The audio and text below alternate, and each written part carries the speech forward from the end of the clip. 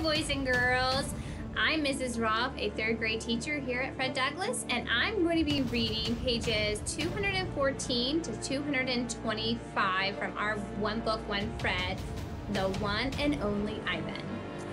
Finally, Julia and George take the pictures to the ring where there's room to see them all. An hour passes as they try to assemble my puzzle. Ruby's awake now, and she and Bob and I watch. Ivan, Ruby says, is that picture for me? Yes, I say proudly. Where am I supposed to be? That's a zoo, Ruby. See the walls and the grass and the people looking at you? Ruby squints. Who are all those other elephants?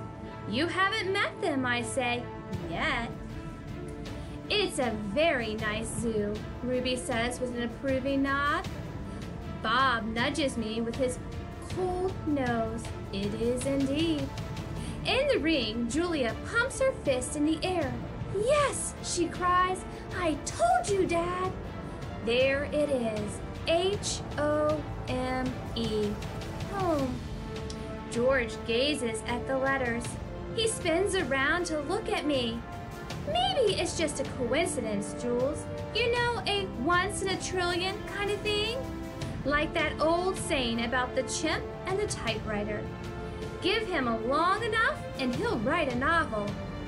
I make a grumbling noise, as if a chimp could write a letter, let alone a book. Then how do you explain the rest of it, Julia demands. The picture of Ruby in the zoo. How do you know it's a zoo? George asks. See the circle on the gate? There's a red giraffe in it. George squints, tilts his head. Are you sure that's a giraffe? I was thinking more along the lines of a deformed cat.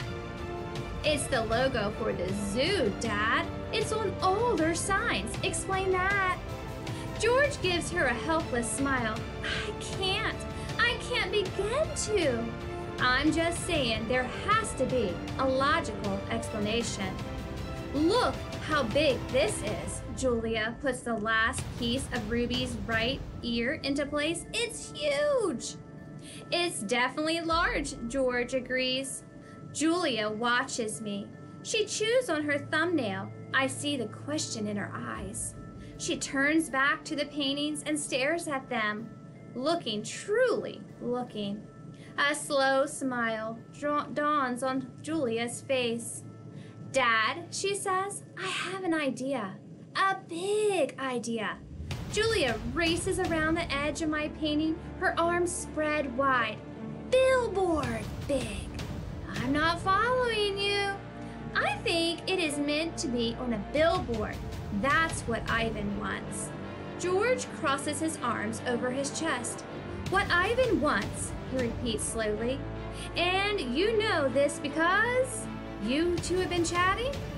Because I'm an artist and he's an artist. Uh-huh, says George. Julia claps her hands together. Come on, Dad, I'm begging you. George shakes his head. No, I'm not doing that. No billboard, no way.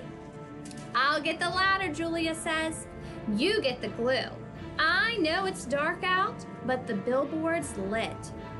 Mac, fire me, Jules. Julia considers.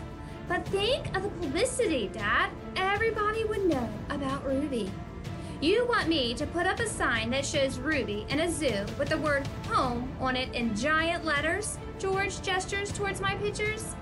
A sign, indently, that just happens to have been made by a gorilla? Exactly. And you want me to do it without Mac's permission? George asks. Exactly. No, George says, no way. Julia goes to the edge of the ring, careful not to step on any of my paintings. She picks up Mac's claw stick. She walks back and hands it to her father. George runs a finger along the blade. She's just a baby, Dad. Don't you want to help her? But how would it help, Jules?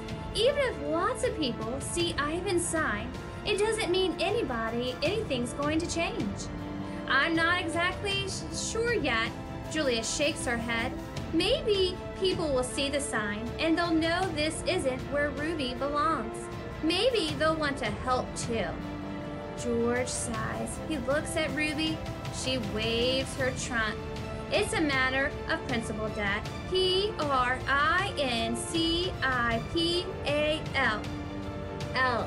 George corrects. Dad, Julia says softly, what if Ruby ends up like Stella? George looks at me, at Ruby, at Julia. He drops the claw stick. The ladder, he says quietly. It is in the storage locker. The next morning, I watch Mac's car slam to a halt in the parking lot. He leaps out. He stares at the billboard. His jaw is open. He doesn't move for a long time. Mad human. A mad gorilla is loud, but a mad human can be loud too, especially when he is throwing chairs and turning over tables and breaking the cotton candy machine. Phone call.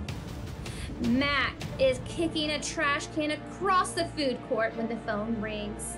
He answers it, red-faced and sweating. What the? He demands. He glares at me. I don't know what you're... He starts to say, but then he stops to listen. Who?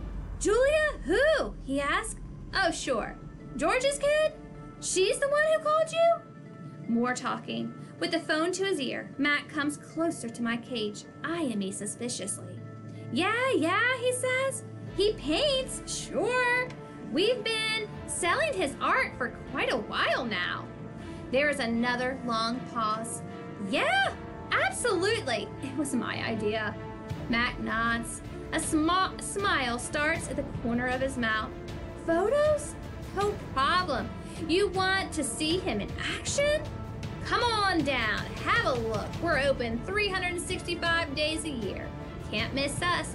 We're right off I-95. Mac picks up the overturned trash can. Yeah, I think he'll be adding more pictures. It's a, what do you call it? A work in progress.